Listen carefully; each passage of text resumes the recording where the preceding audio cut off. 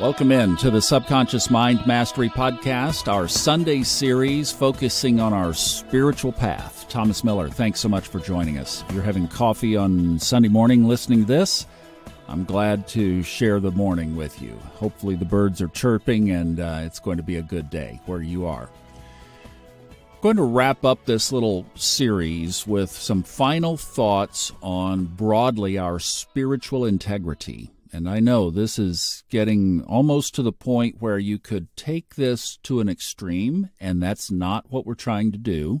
But all of these 300 and some odd podcasts that are on here have mostly come from stories of chapters and pages of my own life. Just figured if I told the stories and what I learned from it, then maybe that would help some of you. And from our Facebook group lately, we've had some folks who have really appreciated the work that we've been doing here. So thank you all. If you're not in our Facebook group, it's the Subconscious Mind Mastery and Fun Astrology podcast listeners. It's a private group. There is a link to it. If you can't find it on Facebook, go to the funastrology.com website. There's an icon at the top for Facebook. Click on that. You'll get there. There are 4 questions, and the reason we ask them is because we want people who are on this path for this very reason of what came up this week, that people came in and have already been sharing about their journeys, and that's not just for everybody. But just as these other episodes have spawned from my own personal experience, so has this series. Because as it unfolded over the last, 4 weeks, I guess now that this has been that we've done, that, I was going through a very challenge to this area in my own life. Started when I went to a wonderful weekend event in the town nearby where I live, and they had this dance troupe from Mexico that was doing these ancient tribal, probably Mayan dances. And I thought, wow, interesting. So I looked up their culture and their history, and I think I know exactly what they were replicating. But while I was watching it, the thought came to me, mostly from my own background, my own religious background, would have spawned this thought too, is, could that be of the devil? Poor devil gets blamed for a lot of stuff, doesn't he? It's like, okay, I know there's spiritual darkness, but there's also spiritual buffoonery. Boy, you talk about dating myself, go way back to the 60s. Flip Wilson. Remember him? Those of you who have a few notches on you? The devil made me do it. He said, the devil made me do it. Well, the devil gets blamed for a lot of stuff. But it did cross my mind, and that's what started this inquiry is, wow. And then I started to just think of religious history. Yes, here is what is good that can become what is actually really, really bad. Very corrupt. I don't personally think, and you may disagree with this, and that's fine, but I do think that when you have something get corrupted like that, it's not by just pure human intervention. There's some non-physical stuff going on, in my opinion. So that led to thinking about our spiritual integrity. And it really fit together because as the entity side of this was being explored and pondered, I had something going on in my personal life that will stay personal that brought all of this to light and brought it all to the surface, including, as I found out this week, some entities right here still left in my place. They showed up the other day. I'll tell you about that here in just a second, but they showed up the other day and I had to, it or they, whatever, I just had to invite it out. So here I am, I'm kind of observing out of 2 eyes here. I'm watching this situation unfold that was affecting me personally, and then I was pondering and contemplating about the entities in general and how could they penetrate our spiritual path even unknowing. And boy, the answer is yes. And what I observed is this is really, really hard to do for ourselves. I mean, it is possible. But we are looking into a closet that is very well protected in our lives. My podcast partner on the Old Soul, New Soul astrology podcast, Robert Glasscock, has some very specific opinionated thoughts around this, that spirituality and religion as well are great hiding places for inefficiencies. We can surround a lot of stuff with God and make it sound really, really good, but we could just be fooling ourselves, but we've wrapped it up in such an illusion that we don't even know that we are fooling ourselves. And that was exactly what was going on in this situation. And I'm sorry I won't be able to share the details of this, but I can share the lessons. And that is one of them that really came to light. And that's packaged around this concept of spiritual arrogance. And this is something that I've been extra careful for myself in doing these podcasts. A long, long time ago, there's a pastor, now his ministry is out of Dallas, but really it's a radio ministry that started back in the 1970s. Some of you know of him. His name is Chuck Swindoll. I heard him giving a message to some young pastors, telling them some of the warning pitfalls of ministry. And one of them that he said, I'll never forget it, that you get to a point where you get arrogant about believing your own stuff. And what he was saying is, stay humble, stay before God, and don't get so big in your own mind that you believe your own stuff. But those of you who have been in religious institutions know that it's common to hear language like, God told me, ... Or I got a word from the Lord. There's a funny joke I remember from a long time ago. In the Bible it says, after Judas betrayed Jesus, he went out and hanged himself. The Bible also says, go thou and do likewise, and whatsoever you do, do quickly. You can take it and make it anything you want, right? Anybody knows that if you and I sat down for a videotaped interview, a good editor could make you say, and if I led you into the right questions, that a good editor could make you say anything he wanted to or she wanted to by just cutting, snipping, trimming this and that. You can make it and twist it and get exactly something that is not anything of what was originally said. And we can do that in our spiritual walk. It is possible, and some people do it. What we have to do is shine the lens or the camera on our own selves. Or if we have a trusted friend who is willing to call you out on your stuff, that's even better. But you got to cross that bridge of spiritual arrogance and make sure that you're listening to what they're trying to tell you. Somebody came along here and said, Thomas, I have observed, or we have observed, or a group of us have been talking about this, and we wanted to bring this to your attention, ... If I all of a sudden protected and sheltered myself and defended myself, that's exactly the opposite of a proper response. It's at that point that you really need to sit down and listen and find out and discover what it is that they are seeing and hearing and want to share in a positive way. So that's one big one, spiritual arrogance. Make sure you're not believing your own stuff. Make sure your walk and your talk match. We're going to go deeper on that point in just a second. But the next one I wanted to cover was just touching on the entities again. We've talked a lot about this. But this week, 2 times around here, what was it? Banging, clanging after I'd turned the lights out to go to sleep, and absolutely nothing had moved, nothing was there. And then the second one was I had just whisked up some eggs in a little bowl, and the bowl was on a towel drying on the counter. I was on the opposite side of the counter, probably a good 6 feet away from it. All of a sudden, the bowl ends up on the floor.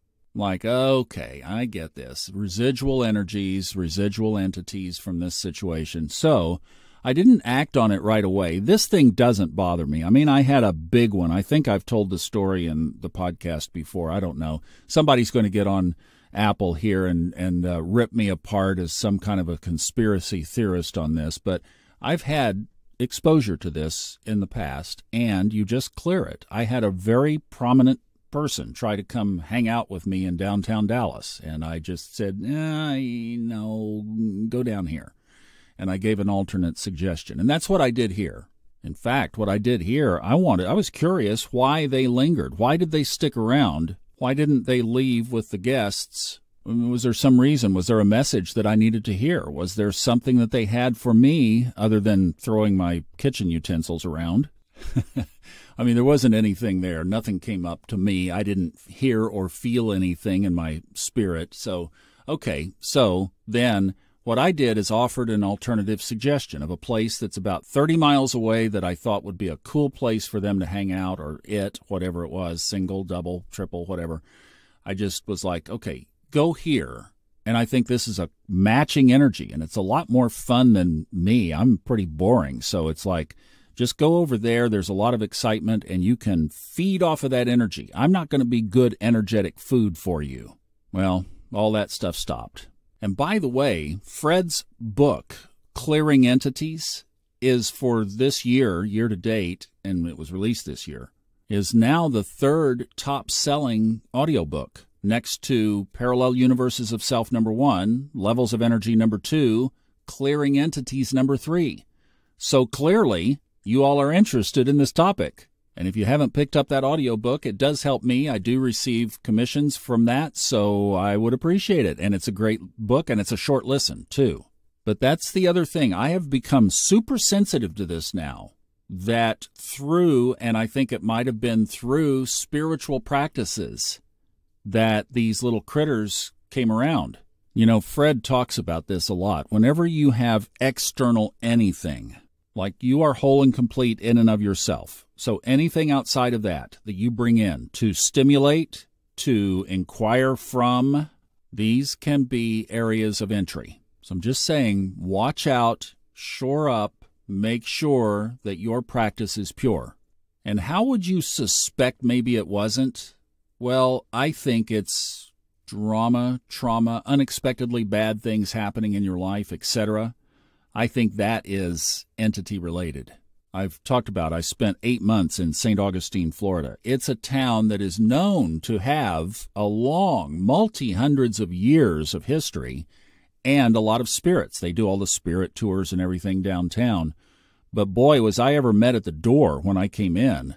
I have never had a series of negative things happen to me uninvited over a consistent period of time like that. I could not shake it until the day I left, and then it stopped. See, that was nothing I did to attract that except put my feet on certain soil. And for some reason, I was flagged and tagged and basically run out of town. And I know we have listeners in St. Augustine. This isn't about you, and this is not about St. Augustine. Thousands, millions of people visit there probably every year. And this was about me. This was about something that just didn't line up for me, and I was exposed somehow. I still don't know. St. Augustine is a wonderfully cool town and just beautiful architecture. Great Atlantic coast beaches, too. I'm glad I was there, but I was also glad to not be there because I just was not left alone. And the one time I've gone back, I got sick.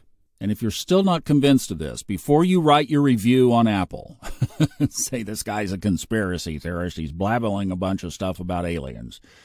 They did. Somebody did that a while back. When you've observed something for a long time and you see patterns and you see connected things and you see certain things happen that are unexplainable here, and then they stop. And then when you talk to people who do see into the other side and you hear consistencies, then you realize there's stuff beyond the vision of our own eyes. Okay, before we go into the meditation, I mentioned I had one other point, and that is don't be afraid to just tap the brakes, especially if you have some kind of public expression of your spiritual path. Like Chuck Swindoll said, don't get so full of your own stuff that it bubbles over. There's nothing wrong with taking sabbaticals. And even if you're just posting the normal, typical motivational stuff online, but if things are not in good order in your own life, then perhaps back off of the posting or the podcasts or whatever and get everything just shored up again and then come back. But then the walk and the talk align. Because, as we mentioned before, a lot of times we hide things inside our spiritual front. And I'll tell you, in all candor, I was very, very close to doing that for myself. But that clearing made the world of difference. And even Fred writes about this in some of his books. In fact, in Clearing Entities, that Jesus' ministry that we see recorded in the New Testament and the Gospels was basically one of two things: healing people from illnesses and casting out entities. And I truly do feel the lightness that is described in many of those stories after Jesus cast out spirits. And I always wondered, where did that go? When did that stop? It didn't. I've been obsessed of late by the music of Neil Diamond. He has Parkinson's. My dad had Parkinson's. I'm seeing this parallel. And I've just been looking back and listening and throwing some videos up while I'm doing something else. And I came across one this past week where he told the story, if you know his music, of Brother Love's Traveling Salvation Show. It's about a revival. And he breaks out into kind of mimicking the pastor, the revival preacher. Well, he told the story of that song. He went to a revival in Jackson, Mississippi in 1969. Now think about this. This is a Jewish boy from Brooklyn in Jackson, Mississippi in the late 60s. But he said that he was completely taken by the energy of this event, the singing, the people, the show, everything. And he felt himself drawn into it. I mean, this, again, like I say, he had no connection to this spiritually, no faith connection here at all. But boy, I'll bet he was drawn into that Southern music and the beat and the rhythm. But he said then as the music stopped and the focus of the show was to the minister, the preacher, and his message, he said he realized that there was a lot of emotional pain in that tent that was just seeking some kind of salve, some kind of ointment. And he could see with his non-attached eyes that that was a lot about what was going on there. Thought that was very interesting. Hiding things inside our spiritual practice. It happens everywhere. That's why I'm saying is there's nothing wrong with us looking at it, because it is in so many places and so many ways. It's there. Just look at yourself, honestly.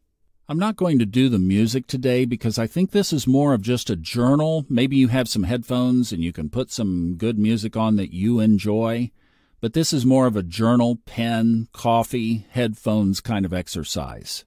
You either have to lead yourself into this or call up a buddy or a friend, one of your BFFs, and have them walk through it with you. Say, would you give me a little bit of time? I'd like you to help me with something unusual here. And I think that's best done without my interference, and it's something that you certainly can just start with by looking at things in and of yourself, like where are things out of commission, out of joint, out of alignment. That would be a good place to start.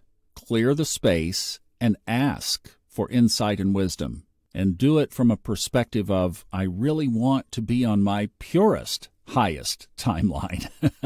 There's a new word. Sarah will have to work that into some of the stuff that we're creating for our little shop. Purest, highest timeline. All right, now, if you've been following this series real time on Sundays, going to take next Sunday off. It is a holiday in the United States. Then we'll be back in September with more. Thank you so much for listening. I love you. We'll move on from this to other stuff in 2 weeks. I'm Thomas Miller. Enjoy the journey.